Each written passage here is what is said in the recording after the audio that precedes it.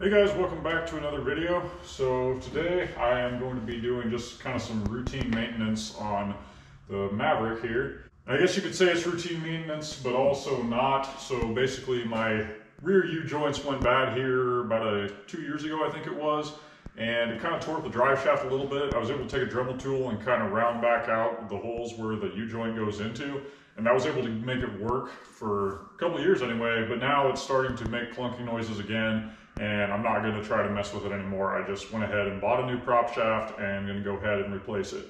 So this might seem straightforward to a lot of people. I had kind of forgotten how I even did it the last time, so I was looking for videos to kind of see how to take it apart and everything, and nobody has any. There's lots for the X3s and for even front drive shafts on these first edition Mavericks, but nothing for the rear drive shaft. So I figured while I'm at it, I might as well go ahead and film a video and hopefully help some people out. So we're gonna go ahead and get to it.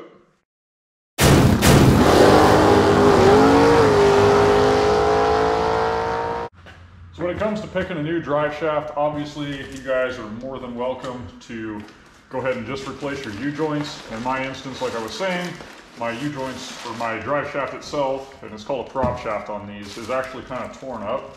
So I went ahead and got a new one. You can get one from a lot of different stores. You can get aftermarket ones that are cheap, 120 bucks, or I think about 190 bucks is what I saw the cheapest one being. I ended up going with an OEM one from the CanAm parts guy. It was, I think, around $350. To me, that's worth it to go ahead and get an OEM quality one. This machine has almost 4,000 miles on it now, and the OEM one has held up just fine, so decided to go ahead and go with that. Also, his drive shafts do come, they're the updated version, so you don't need a new wear ring. This is an updated drive shaft, so when you swap this in, you don't have to worry about that.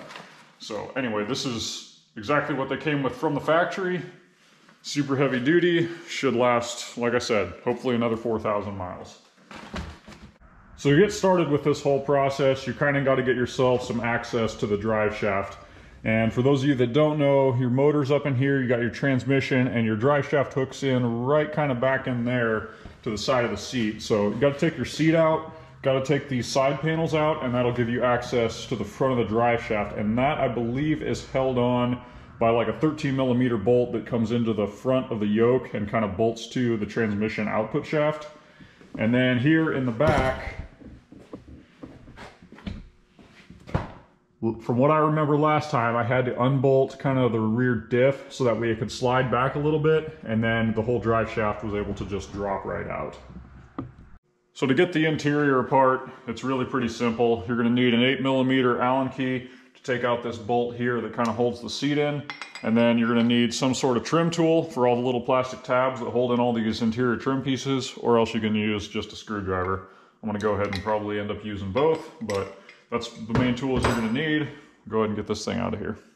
All right, guys, now that I've got all these plastics out of here, you can kind of see what we're trying to get at. So here's basically your motor, and then you got your transmission and everything. And then down there you can see the drive shaft. So it's almost, you might be able to get to it without taking this plastic out that covers your gas tank. I think it would be really hard to kind of reach in there and angle your hand back though. So I went ahead and popped it out, but I can't really show it on the camera. It's just no way to really fit it back in there, but you might be able to see that bolt right there that basically holds that drive shaft into the back of your transmission. So that's what we're going for. I believe it's a 13mm bolt, and it's a pretty short one, so it comes out fairly easy. I can't remember if I was able to use a ratcheting wrench. Hopefully I can. That'll make it go a lot easier, but basically that's what we're gonna do now. Pop that out, and then I'll work my way back here and then undo the diff and hopefully get this thing out here in the next few minutes. So it was a 13mm bolt. As you can see, it's not a very long one at all. Mine was actually loose in there, and I was able to back it off by hand, which is not good at all. So when you take that out, make sure you get this washer too. The washer is not like captive on the bolt. It can fall off, so you want to make sure that you get that too, because that is a critical part for actually holding the drive shaft to your transmission. So anyway, that came out super easy. Should not have been loose, but I mean, it made it easy for taking out. Now we'll move back to the rear. All right, so at the top of the diff, you can see a bolt that goes through here. That is a 15mm on both sides. I already took the nut off, but it's basically got like a flared end there, almost like a washer. But so that has to come out there, pretty easy. Then here toward the back, you've got another one.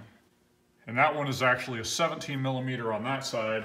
And then the bolt, or then the nut end is an 18 millimeter. And I don't know if I can get the camera back there, but that's something you guys are gonna have to probably just look at for yourself. But if you can see it right there. And then right back here. So you got 3 bolts total holding that diff in. And they just gotta be slid out enough so that you can just pull the diff back enough to drop that drive shaft out. All right, so there's our 3 bolts. There was actually 2 15 millimeters. I know I said there was 2 17s, but 2 15 millimeters. And then this single 17 millimeter was the one here in the back that goes through this wider part of the diff. And then you had the 2 15 millimeter nuts and an 18 millimeter nut. So comes off super easy.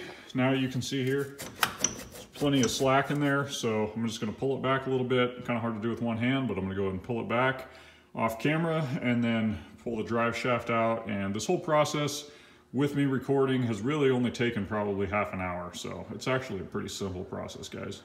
So I thought there was just the one 13 millimeter bolt that held the drive shaft in at the front on the transmission side, but turns out I had forgotten, and there is actually one that holds it to the diff as well. So I was able to take a 13 millimeter gear wrench, and as you guys can see, it's kind of got the kind of bent on the end. So that was able to work in there into that U-joint, and I'm able to get it loose with that. So that will have to come out, otherwise you're gonna be looking stupid like me and thinking that you got everything loose and then wondering why your drive shaft doesn't come out. So I'm gonna go ahead and get that out, and then the drive shaft should come out. All right, guys, after a bit of wiggling, I did get the drive shaft out. And just to give you an idea of how bad this thing is, this was at the rear. That was not gonna last much longer at all. You can see in here, that cup is absolutely split apart, completely destroyed. This is why I didn't want to take that thing on a ride this weekend, because it was making noise and I knew it was on its way out. But yeah, that is horrible, guys.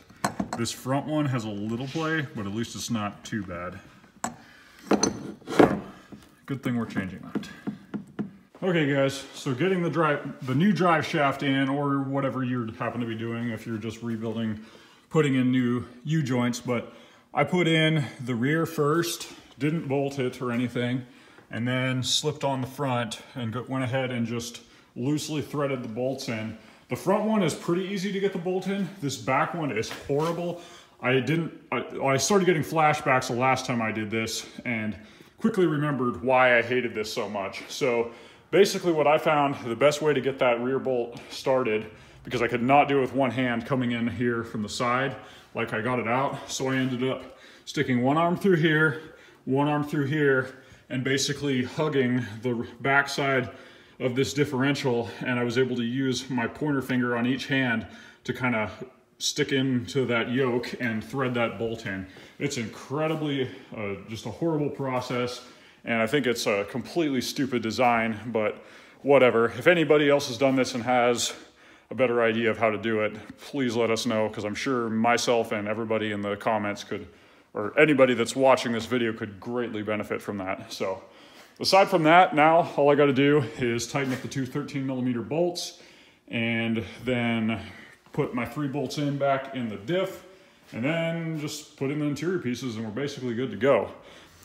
I cannot believe how bad that drive shaft was. I mean, that, like you guys could see, that entire cup was completely blown out, and it's actually way worse than I was even expecting it to be. So I'm really glad I didn't take it on any more rides, because more than likely I would have been towing the thing back home. So we'll go ahead and get this wrapped up, guys, and we'll be ready to hit the trail. All right, guys, well, that's all I've got for this video. Hopefully it helps some of you out with figuring out how to change the rear prop shaft in your first-gen Mavericks. This won't cover any of the X3s, but it should cover, I believe, pretty much every single first-gen Maverick, the XMRs, and even probably the turbo models, I would think. If there's anything I missed or any tips that any of you guys have that you'd like to share with other people that may be reading the comments that are watching this video, feel free to drop them down below. If this helped you guys out, please give it a like. That'll really help the algorithm get my videos getting pushed out more and help me with continuing to create videos. So thanks guys, and we'll catch you in the next one.